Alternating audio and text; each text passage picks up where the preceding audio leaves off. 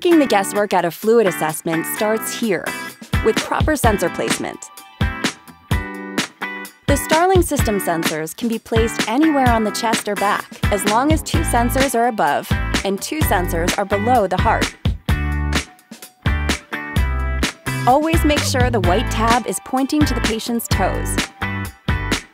The picture on each sensor indicates the correct quadrant for sensor placement. Keep in mind, all 4 sensors don't have to be on the front. They can be on the front or back in any combination.